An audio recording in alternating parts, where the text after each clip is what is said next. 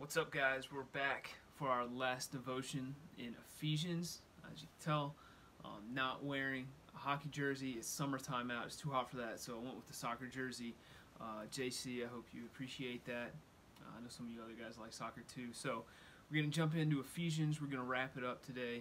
So we're at the very end. So I'm going to dig into that a little bit and explain something that we see in church a lot. And at the end of this devotion, I'm going to go into some of the plans we have moving forward for the rest of the summer.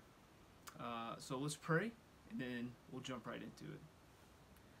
Father, we thank you that you are powerful, Lord, that your word speaks to us.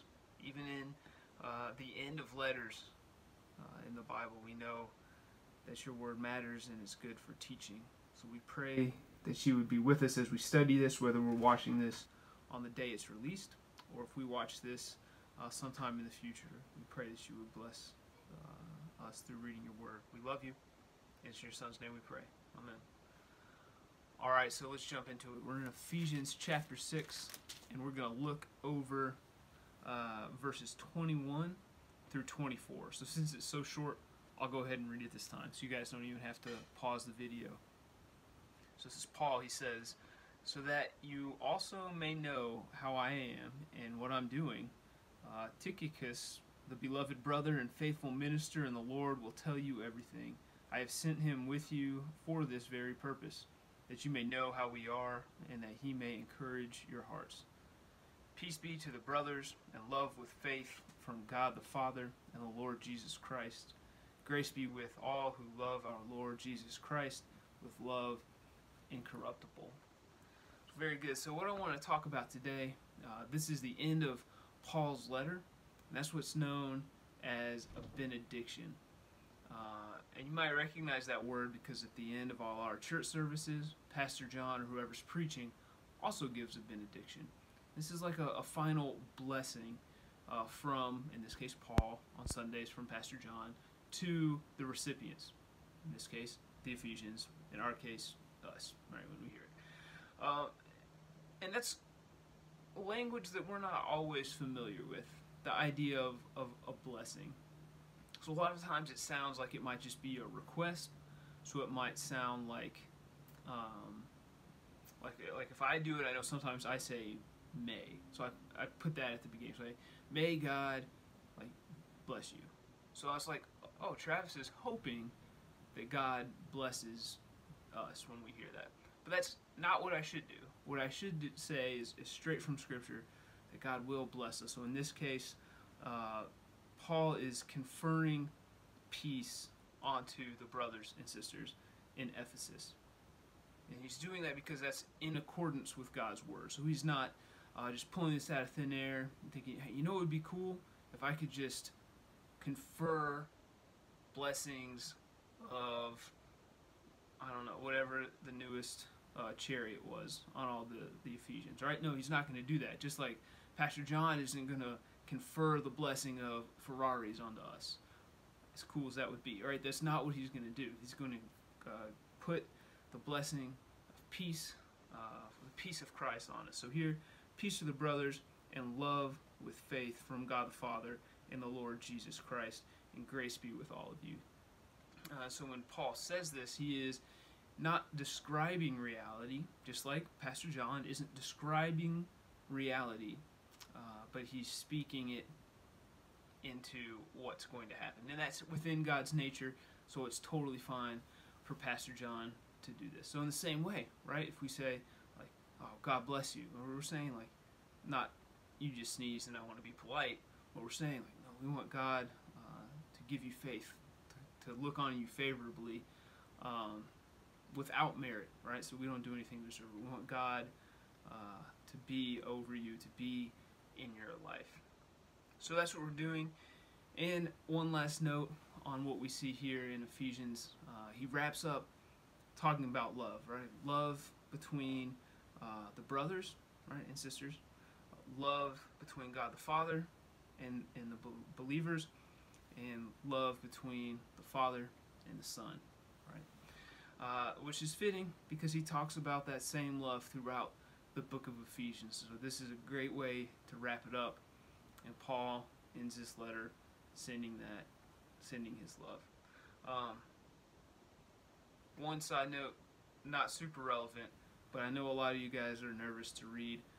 I have no idea how to say Tychicus, so hopefully you're not afraid to read out loud either. Anyways, I had a couple of announcements now that we're done. Actually, let's pray first. Father, we thank you that you love us. We thank you for this blessing that Paul gave the Ephesians and that we receive at the end of our church service every week. We pray that we too would be at peace with one another, that we would love one another in the church in Chestnut Mountain, but also within the church globally, and really that we would love all of our neighbors, whether we agree with them politically, whether we agree with them in some of their life choices, or whether we cheer for different football teams or whatever. We pray that we would love our neighbor in a deep way. God, help us do that. We love you, and it's your Son's name we pray. Amen. All right, now for the announcements. We're doing things a little bit differently this coming Wednesday and all Wednesdays henceforth. It's a fancy way to say the rest of the summer. We're actually going to meet at Platt Park. Sarah, Dean, and I will get there at 4:30 on Wednesday. We want you guys to join us. You can come at 4:30. We'll try to play some games 6 feet apart. I would guess Mafia will be played because every time we get together we play that. And then we'll start teaching at 6:30. So I'm on this Wednesday, right? I'm going to teach through one of the Psalms. But we'll be able to get together. We'll be able to see each other. We'll be able to air high-five each other, right, from 6 feet apart. It'll be great. I hope you can make it. Younger siblings, older siblings, whatever, everybody's welcome because obviously they can't just go to another room because we're at Platt Park. If you don't know where Platt Park is, it's 2.5 minutes from the church, depending on how you drive. It should be 2.5 minutes or more. If you can get there in less than that, slow down. Don't do that. But meet us there, 4:30. If you have any questions, shoot me a text, shoot me an email. Talk to Sarah. I guess you could talk to Dean. This actually might be news to Dean. He's been on vacation. He might not know we're doing this. But talk to one of us. We'll answer your questions. I can't wait to see you. They've got like a baseball field. We might play kickball. Pickleball, I think. It's like tennis for tiny people. Anyways, there's lots of stuff to do there. We can keep our distance. Even if it's raining, we'll still be there because there's a pavilion. You don't get wet under a pavilion. And even if it does rain inside the pavilion, it'll be worth it to see you guys. I don't mind getting a little bit rained on. So that's that. That's the big announcement. Also, it's not too late to sign up for the Summer Bible Reading Challenge. And actually, you don't even have to sign up. You just have to read your Bible. So we sent that link out to your parents last week. I think it might be on Instagram. I would love to do that with you. You could read it all Saturday and Sunday if you wanted to and be ready for the second week. So get in the Word this summer. Read something good. It's a great way to do it. And I'm reading it. So if you have any questions over what you read, shoot me a text. I'd love to answer it. That being said, the prayer prompt is to pray for Kenya, I believe. So we've got missionaries over there. And the question for the day is, what is the coolest place you've ever been? Not like the coldest place, although you can answer that if you want to. But what's your favorite place that you've ever been? Let us know. Love to hear it. Yeah. So hopefully we'll see you guys Wednesday. If not, we'll still record it. We'll still put it up. Anyways, stay safe. Know that we're praying for you. And hopefully we'll see you guys soon.